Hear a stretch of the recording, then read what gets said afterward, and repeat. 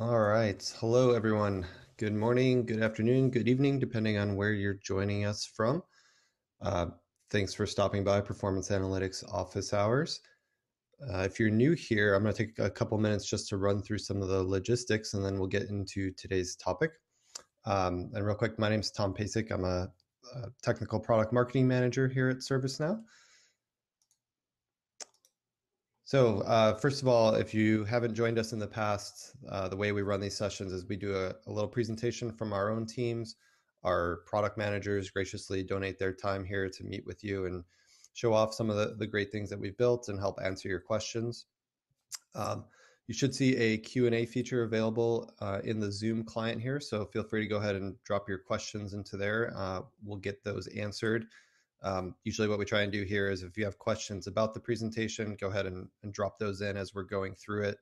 At the end, we'll circle back and answer those. And after we've addressed the things that are specific to today's presentation, we'll kind of open it up for just open Q&A. If there's anything at all related to PA, doesn't have to be about today's topic.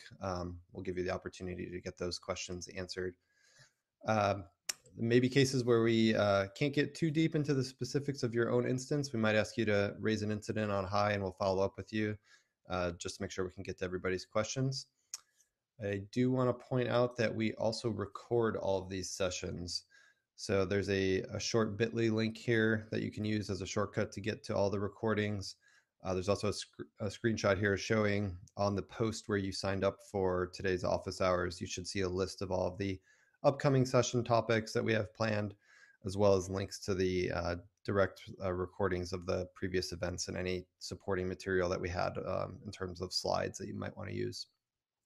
So feel free to check those out. It's great as a reference if you need to go back to something or if you miss a session. And speaking of recordings, I don't have a slide on it, but I also want to point out we did a Orlando launch broadcast event. And if you were not able to attend that, you can grab the recording off the ServiceNow.com website. There is a keynote that'll walk through some of the major enhancements, kind of platform-wide, that cover everything and all the different apps. And then there's also a Now Platform Spotlight session, which went a little bit deeper into some of the topics that I think this group is probably interested in, like performance analytics and some of our AI capabilities. So you can hear me talking about those on that recording. Another thing I want to highlight, if you haven't seen, we released a set of 4 free emergency response apps last week. So you can also find a link to this on the ServiceNow.com website. But there's 4 individual apps. They're all available via the ServiceNow store, completely free to use, whether you're an existing customer or not. So if you haven't seen those, there's short little demos of each of them available if you want to get a feel for what they do and how they can help your organization manage your response. And last thing I want to call out, we did make an announcement that Knowledge 2020 is going into a digital format, which I imagine was unsurprising to many of you. We're still working on some of the details around what that format looks like. If you are a speaker and had a slot scheduled, you should have received some information in the past 24 hours about what that new format will be and what we're changing to, as well as some additional requirements there. And if you are planning to attend, Knowledge is now a completely free event. It is still going to happen starting on May 5th. So there'll be an initial set of sessions available. We plan to still have labs, demos, breakout sessions, and quick theater sessions. It'll just be more of a digital format where you're accessing that kind of all online. It'll be a mix of on-demand and live content. So stay tuned for more information on that, but just want to point out that the event is happening. We're working hard to make sure that's still a fantastic event for you. And with that, I'm going to turn it over to Adam, who's going to take us through a demo of one of our new Orlando features with personalized widgets. Over to you, Adam. Thanks, Tom. And this week we're going to skip a presentation on this and we're going to go straight into a demo. We want to show you what you can do now. So I'm going to share my browser. The first thing that I want to point out has to do with the release notes. So the doc page has gotten a nice facelift very recently. Hopefully this is more functionality for you. Allow you to get through just the massive amount of information that's out there from the sprawl of ServiceNow. So I went into release notes for Orlando, and I selected the features I want to see. You can browse everything, but I wanted to see those key new features in Orlando for performance analytics, reporting, and dashboards. You can choose what you want to see. So lots of different choices on what you're looking for in the areas that you're going for. What we're going to talk about today is personalized visuals. So I'm going to go into the documentation for personalized visuals. And this will walk you through all the details that we're going to do. But what I want to take you through today is a demo of this. If you want to see step-by-step exactly what you need to do, the documentation will walk you through what you're able to do, what you're not able to do. But again, you have this already at your fingertips. So let's go into what personalized visuals are and what this capability gets you. So what I'm looking at now is one of our out-of-the-box dashboards. I think this is in the complimentary version of Performance Analytics, Incident Daily, 7-day to 28-day. And I come in here, I load the dashboard, and I'm seeing all, if we're focusing on this first widget, all the open incidents that are available. So we're seeing anywhere, I'm on the top line, we're seeing from 1,000 up to 3,000 incidents for open incidents that are coming through.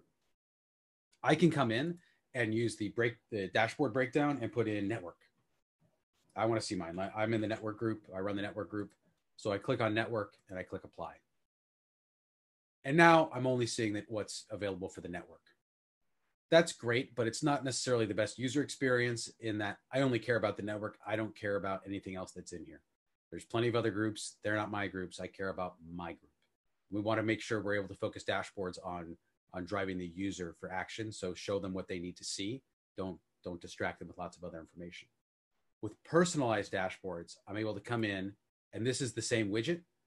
You'll notice there is no dashboard breakdown. You could add that if you still needed it, but it comes in and it is showing me just what the network, just showing me what's available for the network because that's mine. How this works. So I'm going to bring in the widget. So instead of clicking on the edit, I have the widget open.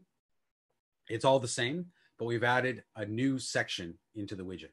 When I select the breakdown, I get a new tab down here, which is element settings. And the element settings allows me to pick an elements filter, which will dynamically pick the element. So I'm not going to hard code the element for assignment group. In the past, we could have done this by creating a dashboard for every group and a widget for every group by simply selecting network. I don't know if that pop-up actually shows, but there's a pop-up that lets me type in network from all my list of groups. But what we're able to do is now just engage engage the elements filters, which you might have already been using. Let's talk about what those are more specifically. But I can come in, and if I'm going to browse, it's now going to give me a list of all the elements filters that are available for this breakdown. So I have my beautiful test. I'm sure we all have a test breakdown or elements filter. One of my groups I manage. So I'm going to change this right now from groups I manage, and I'm set as the manager of the network. I'm going to change it to one of my groups. Never do live demos. Let's see what happens. I'm going to save this and go back here, and I'm going to refresh this. And this might change. Let's see. I'm not actually sure if I'm in a group, so this might come back with nothing.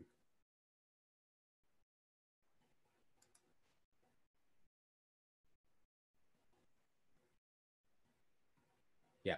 So this one for me, I'm not actually in a group, so it comes back with nothing. So this is something you might see for the filters. They do have to return something for you. So I'm going to come back. I'm going to change this back to groups I manage and save that. And when I come in, we'll go ahead and drill into this widget.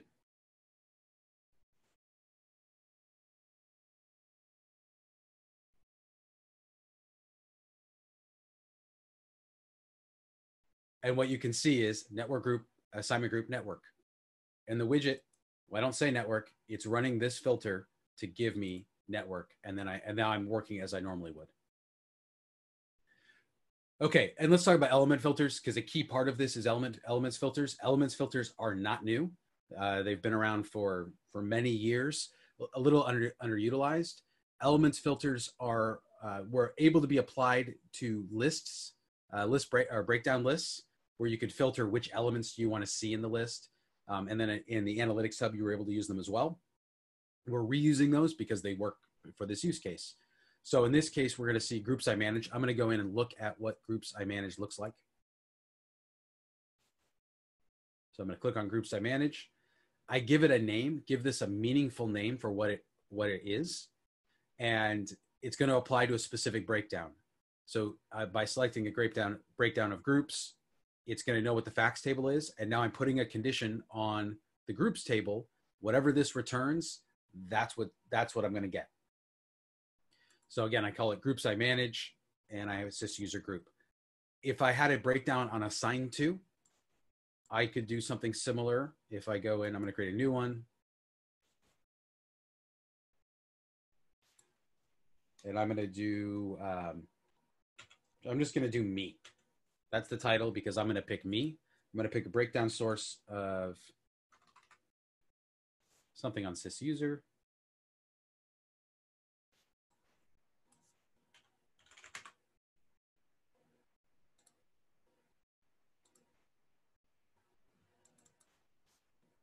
Well, in this case, it came back with group member.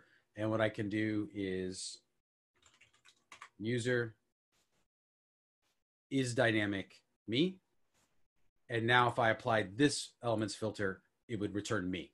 So this would only be good if a breakdown was actually me or a specific user, but whatever you have for the breakdown, you can do it. I can hard code lists if I'd like to. Often what we're going to see is that we're going to use an is dynamic. The is dynamics, there's lots of choices that you have in there. Where I think you're going to see some functionality in this, some additional functionality, is where you're going to create new dynamic filter options. There's more documentation on that. We're not going to go into it today because I think you're going to get a lot out of this using the groups I'm in, is me. But you certainly could do something like my department, where if you had a breakdown on department, or my cost center, where the cost center is dynamic mine. If that doesn't exist already in your system, you can develop a scripted filter to do that. You create a scripted filter and then you register it as a dynamic filter. I believe we're actually going to talk about that in a couple of weeks. But you can create more of these to get you exactly what you want. So when the user comes in to their dashboard, when they come into their dashboard, they're going to see their content for them. This should also work on a service portal. It's kind of been a weak spot for service portals in the past, where we weren't able to personalize that experience. We didn't have a dashboard breakdown on a service portal, so we had to hard code a bunch of widgets. Hopefully this will allow us to cut that down. So I come in on a PA widget on a service portal, it knows who I am, and then it's going to only show me that information. Again, when I click on it, I'm still getting into the normal analytics hub and the results are there, but that first initial view of the dashboard is now going to be personalized. The trade-off for this is not great for a process owner. This is great for a manager, but not a process owner, because I can't change. Once it's personalized, it's personalized. This is the same as putting in a is me on a report compared to using interactive filters. So you have use cases for both, but we wanted to make sure that you have both use cases, right? One is personalized, just show me what I need to see. The other is I'm browsing for other cases. So that's when I'd still use the existing paradigm. If I'm a process owner, this is what I want to see. Show me everything and let me drill in. But if I'm a manager, just show me what I want to see, right? Show me my incidents for my group that are open right now, and then show me this trend. All right, that's actually the end of the demo. That's all there is to it. It's really simple to set up. You just need to make sure you're using your elements filters, and then you want to set up, and then you can apply it to your widgets. Sorry, I did want to point out one other thing too. This was new in New York. They show multiple elements as this can come into play in here if you do return more than one, if it does return more than one element, which is when I'm on a dashboard, we go back to the main dashboard and I select multiple elements. So I'm going to select network because I know there's data in there, and I'm going to try database and see what comes in there. The default here is that it's going to split. It's going to split the database group and the network as two different columns. That's fine. but you also have the ability that comes from separate. If I change this to aggregate, it's going to combine them. So we'll do that really quickly as well. This is separate. I'm now going to aggregate. And per widget, you have the ability to be dynamic, but then you can also decide, do I want to show separate lines, or when I select two elements, I want to see the total for those two things.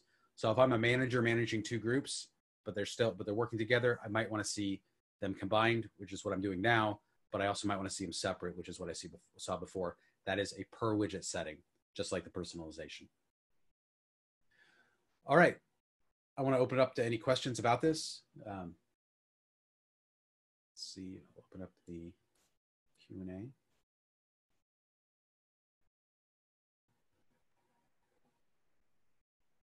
All right, well, I don't see any questions about it. Hopefully that makes sense, because this is all pretty standard components that we had. Hopefully this makes sense. The big thing that you do want to watch out for is in the UI, make sure you look for the element settings that are coming down here, not in the element here. But once you get that, you should be all set. And there is plenty of documentation out there and some blogs about dynamic filter options. If you're going to write those on your own, and again, we'll talk about those in a couple of weeks to go into them, where we'll use them in both, or in all of performance analytics, in elements filters, you can use them for reference qualifiers, and we use them in reports quite a bit. And a question did come in: if I manage a team, can I set it up for all in my team separately? Are you talking about the widget level, that what we just said in the display, or in the dynamic filters for the personalized visualizations? Yeah, sorry, and I'll point out, this is new in Orlando. You do have to be on Orlando to get this. This will not be backported. It's new functionality in Orlando. So if your instance isn't in Orlando yet, or isn't on Orlando, you can get a developer instance and look at it, try it out. And when you do upgrade, it's something you can look at. It's all opt-in, so you don't have to do anything, but this is just now a new tool that you have available to use. And this is, and it is configuring a widget. So if you could configure a dashboard before, then this is available on all the widgets. You don't have to turn anything else on. You don't have to do anything. It's just a new option that you can choose. Just like I could hard code in network in my element, I have the ability instead to choose the elements I manage. And the biggest, I think this is great, because it has been something, it's been an issue with personalized that dashboard in the first place. How do I show them something? Really, for service portals, it's been a limitation with service portals that had to be very high level. So I think if you are using a service portal that you already have some reports on, you now can introduce some more performance analytics in a much more powerful, targeted way, particularly if you're looking for assignment groups. If you're using a service portal to help first level managers, breaking down my assignment group, I think we're going to see a lot of use in there. But there's no limit to what you do, right? I'm probably not going to do a dynamic or an elements filter for priority breakdowns, but certainly cost centers, departments, users, all of that you can drive to really disseminate the performance analytics part further down in the organization. Whereas I don't have to keep it for my process owners, for my executives. You can show the frontline workers their trends, right? Their SLA attainment over time. All right. Oh, sorry, I got a couple questions in. So there was a question when I went back to the multiple elements select as and the breakdown that has to do, is that available in New York? That is available in New York. So once you're on New York, you will see that the drop down for dashboard breakdowns changed. So instead of just being a normal drop down, you get this UI where you can select multiple. That happens automatically. It just moves to multiple and you go to apply. Nice feature. I think we defaulted most of the widgets so that everything still works, but you may want to tune it again to understand, do I want aggregate or do I want separate? That's very much on widget by widget use case, on what makes sense for you. And that you have in New York. The personalized widgets come in Orlando.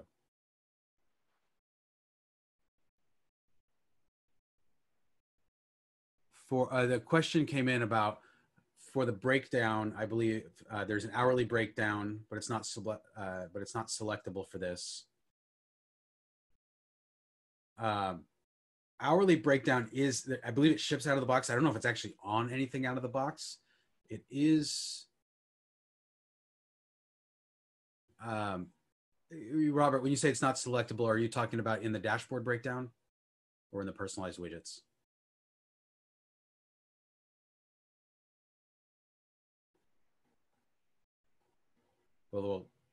Anyway.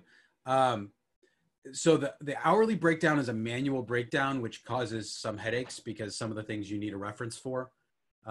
I would think it would work here. It's still manual. I don't know why it wouldn't work. If it's not showing up for you, if you can put a question in the community with some screenshots, we can take a look. I'll take a look, and I'm sure some others will take a look as to what's going on. There are restrictions because it's not a reference, but I think it should work because at the end of the day, it's all the same. The biggest issue you'll have with the hourly breakdown is that it won't apply to reports, that you can't make that an interactive filter, but it should work for all the PA widgets. Is it possible to create a widget that shows how am I doing versus the rest of the team? I haven't done that. We can take a look right now, because the way you would need to do that is with a separate widget. So if I came in and added a widget indicator, in this case, by the way, that's a horrible idea to do demos like this live because I've never tried this. I'm going to clear out the element.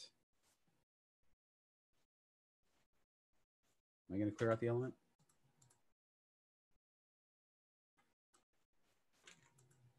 Okay. I'm going to save this, clear out my element.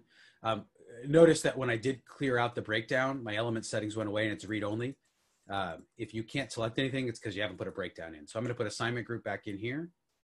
That unlocked my elements filter. And so I'm going to do groups I manage and save that. And now I'm going to come into widget indicators. So I'm going to add a second widget to it. And this was,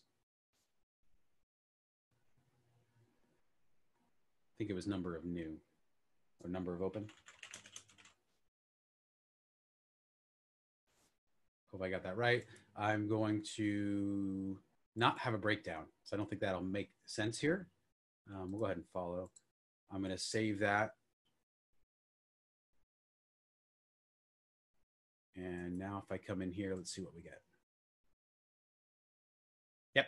So this is now showing me with my hundreds of open incidents compared to the widget indicator, which is the top line, right? That's showing me everybody I want to see. So when you come in, you can configure the multiple widget, the supporting widget indicators. Go back. So I have my normal time series, and then I have a widget indicator laid on top of that. So a single score, this wouldn't work, but this would work any place else you can combine it. They're configured independently, and they'll listen appropriately. All right, another question came in. How can we see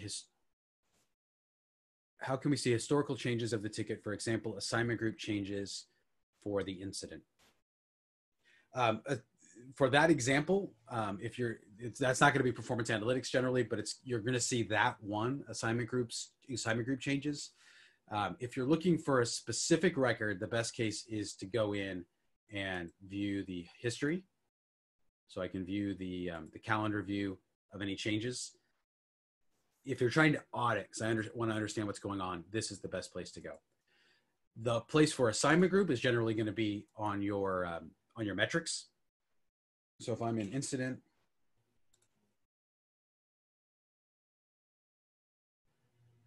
I'm going to open up an incident and we'll see what shows up.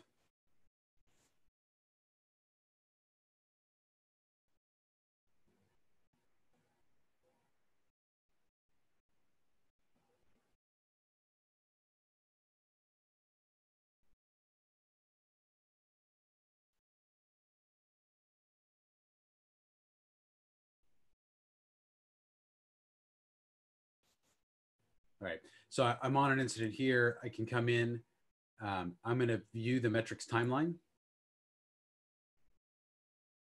This one doesn't have any data, but this would actually show me each assignment group and how long they had that. This all comes from metrics, from metric definitions. So assignment group should ship out of box. So assignment group. So by default, we ship a field value duration metric on incident. This can be configured on any extension of tasks. So incident, problem, change, project, case, anything has metrics. It can have metrics. If they don't ship out of box, you can easily configure them. And what I say here is I'm going to call this assignment group, but on the incident table, track every time assignment group changes. And what you get from that is, let's see if I have one that has some exciting. Yeah, this one does. I'm going to go to this incident. What this shows me is that this was assigned to the network team for 11 days, assigned to the software team for 29 seconds, and assigned to the network team again for 13 minutes. So if I come in, yeah, I'm going to go to that incident. And if I go to the metric timeline, I'll now see the users that it went through because we had assigned to as a metric. And if I see the incident duration, the state, I can see what states it was in when it was on there. So it went to new and on hold back and forth quite a bit till it went to closed. On the metric I was just on, if I go back to the assignment group, it's not checked to show on metric timeline. I'm going to check timeline. And now when I go to the incident, that will show up on the timeline. And so I have assignment group where it was assigned, right? So software for 13 seconds, it was network, and then a software for 13 seconds, then back to network. And then it went to change management quite a few days later. All stored in incident management, in metric instance.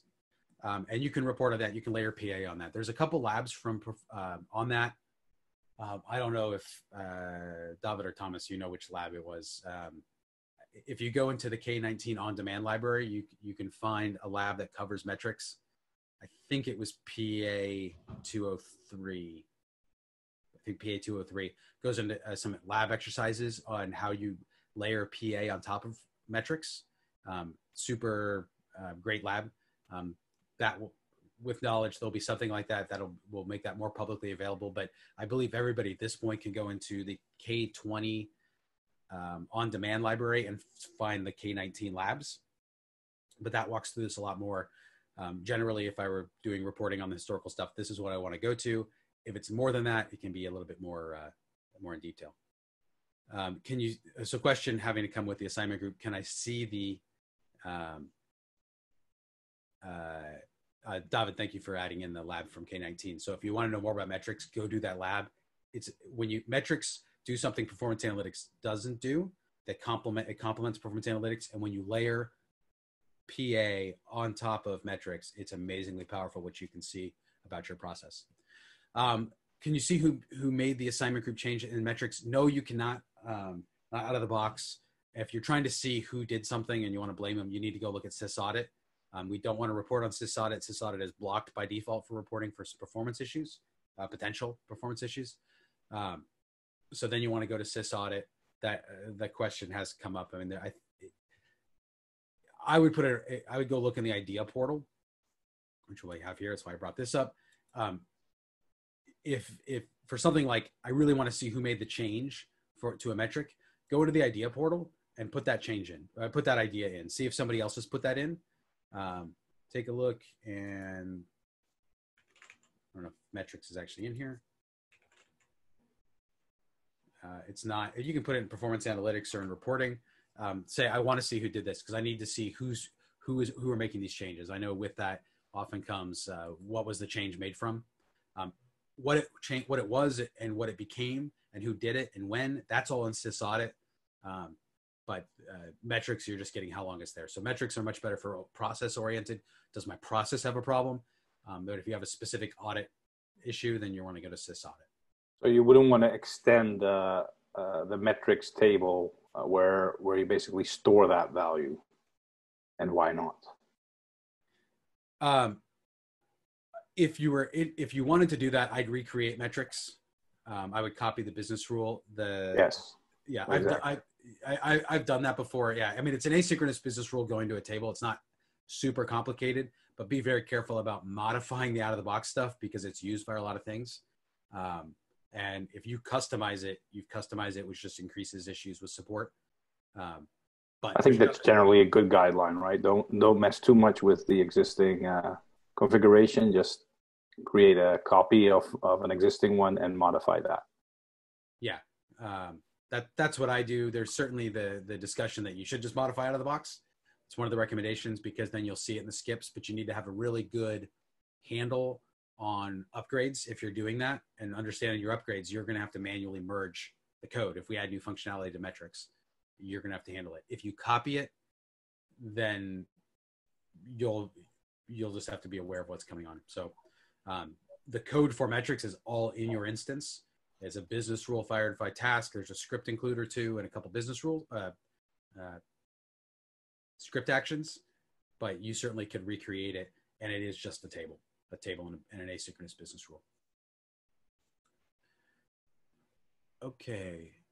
And just to be clear, everybody in your chat, you should have the link to that lab. We'll put that in the knowledge or in the recapping community, but you should have access to that now. And a question about something else. Okay.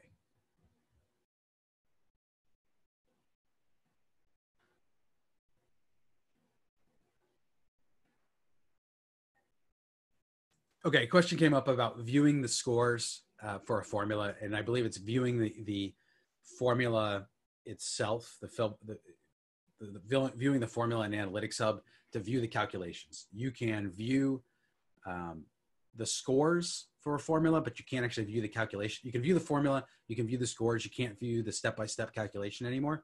That was removed in a few releases ago because it was just wrong in some cases on how it actually works. We don't have that through now. There's not a way to do it. It is something that we're working on. If you want to voice some support for that to see it in there, I'd recommend putting that in the idea portal to voice that, yes, we use this. But today there's not a way to do it because it was incorrect in some cases. And one of the things we're seeing with the new formula API, that our formulas are getting a little more complicated, and just the UI for that did not translate well. It worked fine for A plus B or C divided by D, but we're working on how do we expose that and how do you really drill through those. So I would expect to see some improvements in future releases, but at this point that functionality does not exist.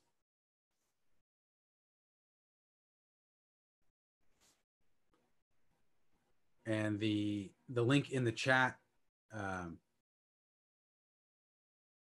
the link in the chat should give you access to that lab. And again, we'll post it in the community and the recap. So if you go to the page where you registered this, you'll see the recap for this. Once the recording's available later this week, we'll have that link there. And a question came up to that about Knowledge 20 being free. Tom, you want to confirm what the price is for Knowledge 20? Yep, I can confirm the price is absolutely $0. Just for you and your friends. Tell them Tom sent you. It's going to be free. The labs are going to be free, but I believe all the K19 labs are already free. If you go back, the labs, if you do an old lab, the labs are expecting to have a very specific data set to start out with and a very specific configuration. They were all done in Madrid last year, I believe. I believe that's what our labs were on. So the instance will look a little different. You won't have the data, but you can go through and you can read the lab and you should be able to get a lot out of it, the step-by-step stuff. This year for the performance analytics and reporting labs, we're trying to make it that you could do the lab on your own and give you the data set to load. If you have a developer instance, we're working that out. But there will be labs at Knowledge.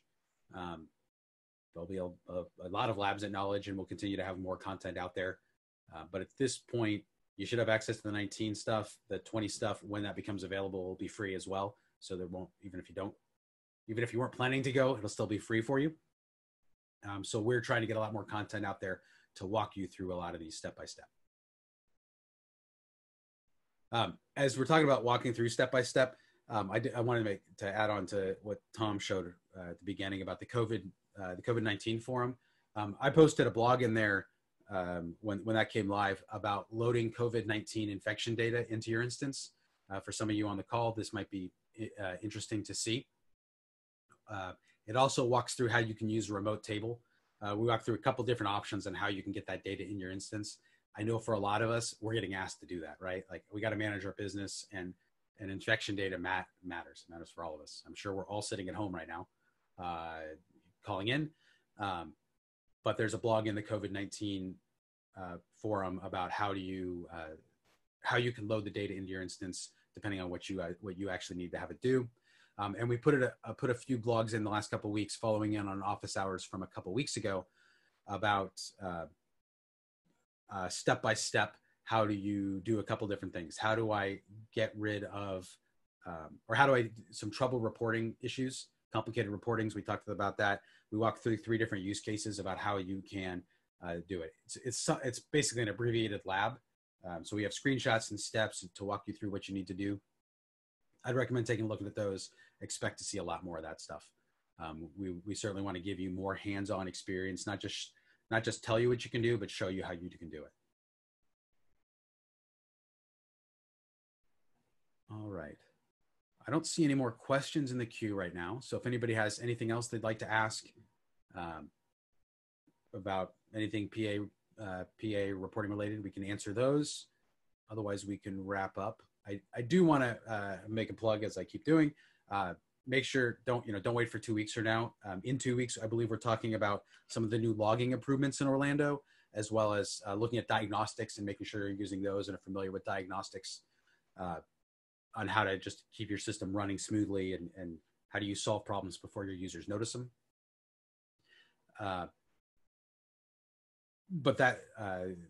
So we'll see those. The community is there. If you have an issue, just post some screenshots, post the question in the community. I've seen a lot of uptick in volume recently, which is great. And so many questions being answered by partners and customers. It looks like almost everything's getting answered now with pretty good responses. So if you have a question, don't be afraid to post it there. Make sure you hit if you missed an office hours, go look at the recordings. We have the recaps, which will give you the deck, although there is no real deck this week. Go look at the deck, go watch the recording, go look at some of those new blogs that are being posted. Lots of great content out there. And as we've talked about for a few of the features today, if it's not doing what you think it should do, what you'd like it to do, and it's not broken, put an idea in the portal. The idea portal is a place for you as customers and partners to say, I'd like it to do this. And when we see something we're looking at now, when we see something that has lots of votes in it,